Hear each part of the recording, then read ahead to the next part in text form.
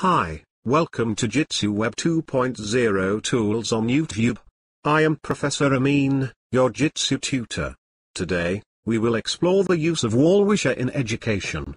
Professor Amin, can you please tell us what Wallwisher is? Well, Wallwisher is an application that allows users to post their thoughts on a common topic using electronic sticky notes on a shared digital wall.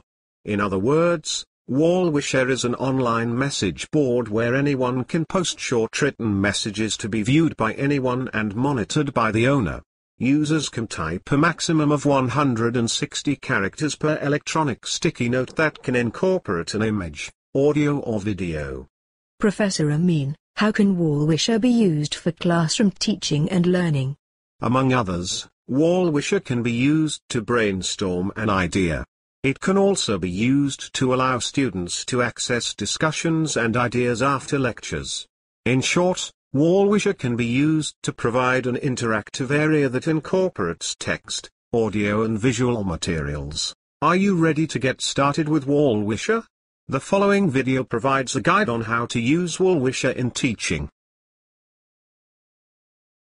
I hope you are now familiar with Wallwisher and will make use of it to engage your learners.